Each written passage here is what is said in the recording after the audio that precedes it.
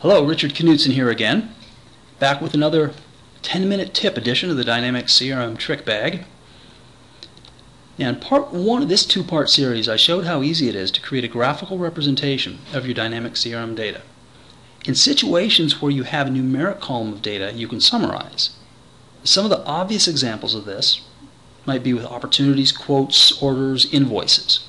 I showed an example in particular that created a sales pipeline report with a bar chart summing up estimated revenue for each of the stages of the sales pipeline.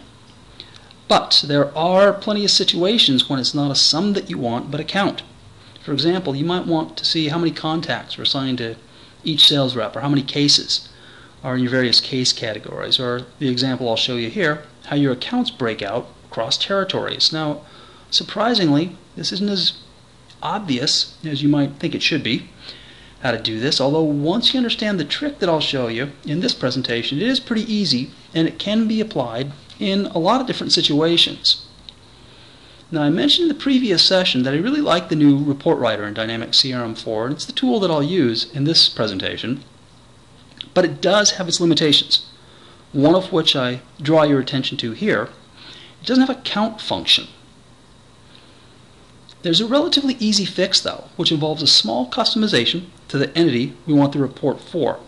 What we'll do is to add a custom attribute designed specifically for counting records. We're going to give it a value of 1 for every record, and then we can use the exact same out-of-the-box approach I showed you in the previous session.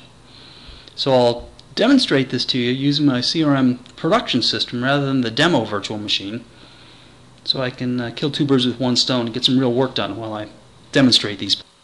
Okay, so here we are in my CRM, and we're looking at an advanced find view on the account entity. Now, it's a perfectly nice advanced find view, but I want to do a graphical representation of this, and what I want to focus in particular here is this territory field. You can see from this view that most of the account records we have do have a filled-in value for this out-of-the-box Dynamics CRM territory lookup field, but we want to create a graph for that rather than this advanced find view.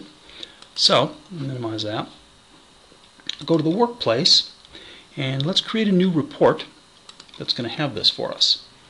So I'll click on Workplace and Reports, click New.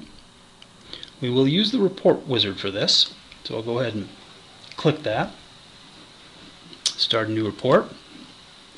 I'll give it a good name. How about Accounts by Territory? And then we just need to identify the primary record type, which is going to be accounts in this case. That's really all we need for a report like this one, so I'll just click Next. And I'll adjust the filter so we see active accounts. We'll just look for status value equals active, and then I'll click Next. Then we get to the layout fields step, and you can start to see the problem here. If I select the territory field as the group by field, which I'll do here,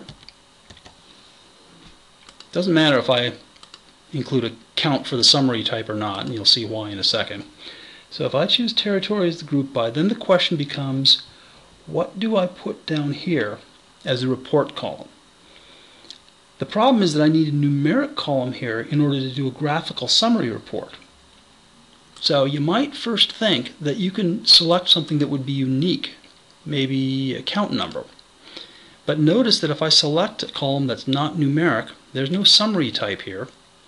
And if I simply click OK and go to the next step of the wizard here, you might remember, as I pointed out in the last session, that anything that doesn't have a numeric value with a sum on it in that previous step, in the layout field step, does not give us the ability to create this chart. So if what I want is a chart, I really do need something here that's a numeric field that is going to give us a sum at the group level. And if you think about the account entity, there's really nothing that plays that role for us out of the box.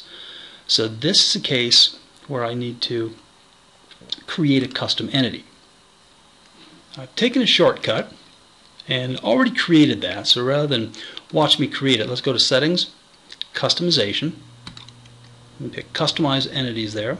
Go to the Account Entity, and let's go to Attributes here, and scroll down until we see this counter entity. I've got this the customization prefix you may be familiar with. I use IMG by convention for my company. Here's my counter variable. You can see there the type is int, but we'll open this attribute details form up so we can see a little bit more about that. So here's my counter. Notice the type is integer and here int, and here's my min and max both set to 1. And again, what this will do is, this is optional, but it will guarantee that any data that are populated into this field on a record in the account entity will have a value of 1. It doesn't guarantee that there will be anything there. And I'll show you that in a second. So I'll go ahead and save it, and if necessary, publish those changes. Now, the question becomes, how do I get values in there? Well, there are a couple of ways to populate that counter field with values, and the approach that I'm going to take is to use a workflow. I've got one that's created here, counter update, not a very imaginative name, and it's a simple workflow. I'll change it to give it a scope of organization. It runs when record is created, so going forward it'll populate every new account record with a value of 1 for the counter, but I'm going to make it available on demand so I can fix up my old records, and we'll see what it does. The only thing it needs to do is to pop a 1 into this counter field. It's on additional fields, by the way, because that's how something's represented in the workflow user interface that's not on a form, and it's not really appropriate to have that on the form. Let the workflow populate that for us. And that's really all this workflow needs to do. So we'll go ahead and publish it. And remember, since it was published and made available on demand, I can now go and select all of the accounts. Let's select the first 250 accounts, and now I can run that workflow on demand to put those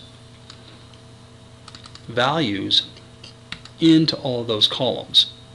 We'll let the workflow whir for a minute. Okay, and at long last, back here in the report writer, let's get this set up. Here we are in our layout fields step of the wizard here. I select territory there, and let's see how adding that custom attribute fixes our problem. So here, what I want to do is to go down and select counter as the columns, the only column we need. And remember now, the whole reason for doing this is because since this is an integer, I can now get a sum out of this. So I can choose sum as the summary type. That's all I need. Could display other information if I wanted to, but let's just keep this one simple. And now I can select chart and table because I've got a numeric piece of information to summarize.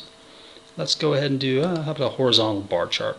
This wouldn't be a bad place for a pie chart, but we'll let the height of the bars represent the number of accounts in that territory. I'll go ahead and accept all the defaults. Click Next. Finish out of here. And once we're done, we can run the report. And you can see our problem is solved. So again, I just want to stress that this is a general technique and is useful for a graphical representation of your data across different categories. In any situation where you don't have the convenience of having sort of a built-in numeric entity or attribute that you can sum in the report writer. So that's what this is useful for. And again, as I mentioned earlier, it always surprises me once you know a trick like this, how often you find good uses for it. So I hope you found this helpful. Richard Knudson signing off, and if you did find this helpful, I encourage you to visit my blog, the Dynamics CRM Trick Bag, at the URL of the same name, and you'll find lots of similar content up there. Thanks again.